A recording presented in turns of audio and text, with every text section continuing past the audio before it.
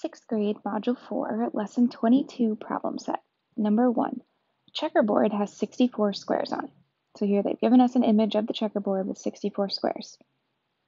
A, if 1 grain of rice is put in the first square, so 1 grain of rice in the first square, 2 grains of rice on the second square, 4 grains of rice on the third square, 8 grains of rice on the fourth square, so on and so forth,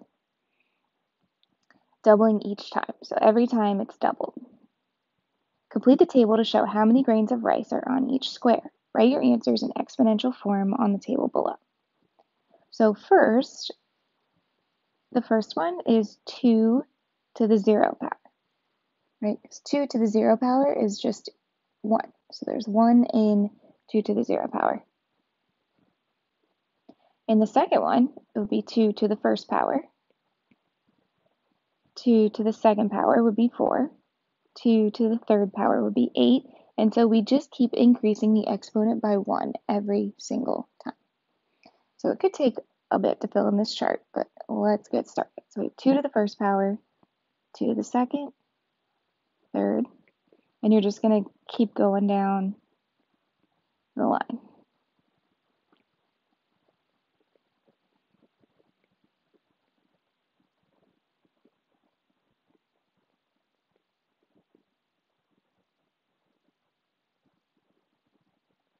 So I got my first column done, and it's 2 to the 0 power all the way through to 2 to the 15th. So let's start on the 17th square. It would be 2 to the 16th power.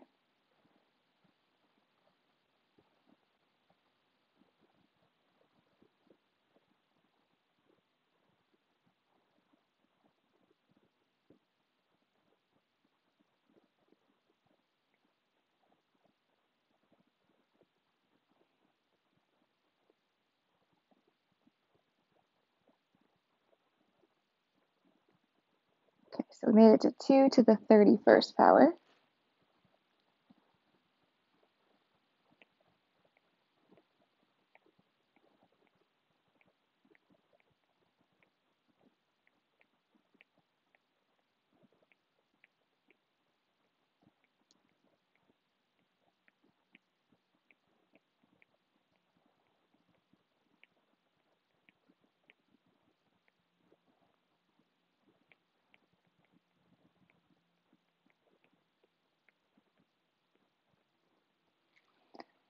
And then the last column, we're going to start with 2 to the 48th power.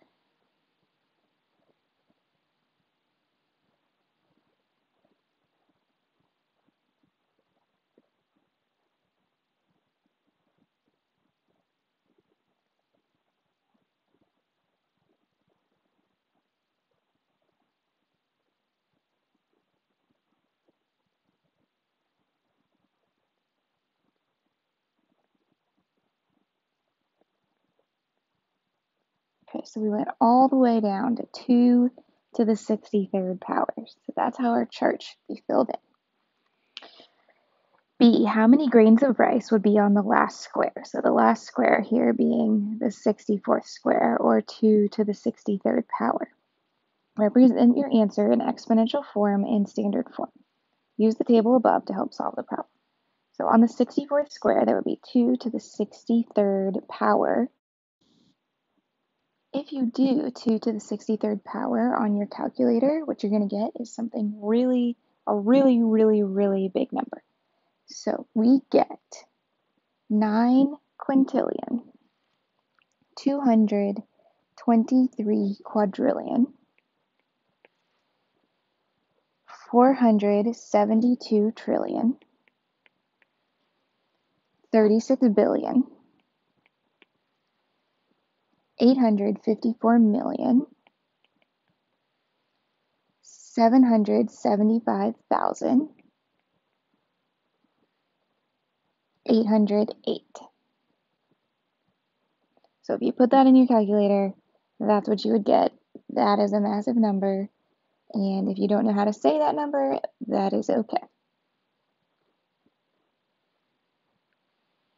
Would it have been easier to write your answer to part B in exponential form or standard form? So I mean, would you rather just write 2 to the 63rd power, or would you rather write out this whole massive number? I mean, me personally, I'd rather just write 2 to the 63rd power. So I would say exponential form,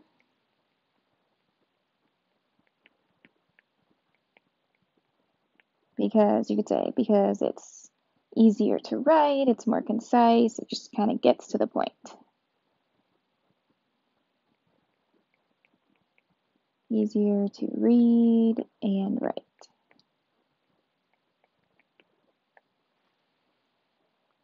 Number 2, if an amount of money is invested at an annual interest rate of 6%, it doubles every 12 years.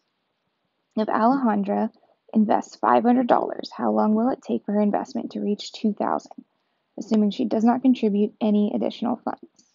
Okay, so it's saying that the interest rate is 6%, then it will double every 12 years. So meaning at 0 years, she put in $500. So then it doubles every 12 years. So at 12 years, it would double to $1,000. We're trying to get to 2,000. So then another 12 years would be after 24 years, then it would double to $2,000. So there we get the $2,000. So it would take 24 years to reach $2,000.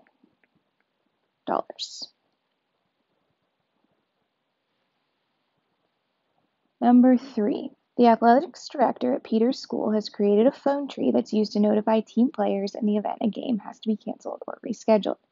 The phone tree is initiated when the director calls 2 captains. During the second stage of the phone tree, the captain each calls 2 players. During the third stage of the phone tree, these players each call 2 other players.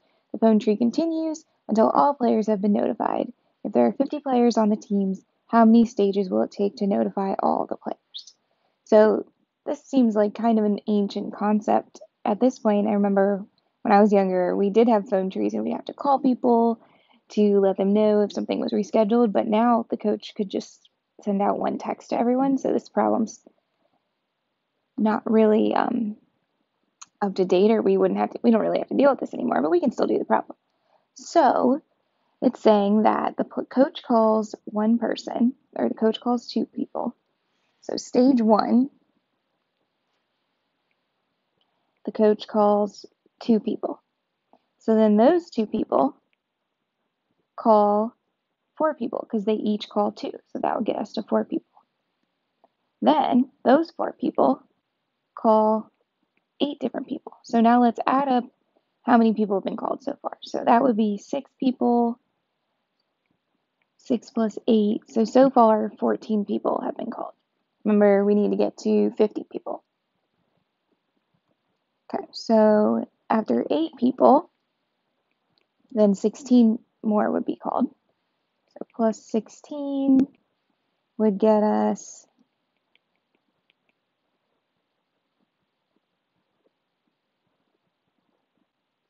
30.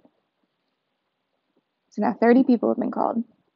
So then if those 16 people call 32 people, so it's going to double, then we would have the 30 plus 32, so that's equal to 62 people, which would have reached the 50-person team.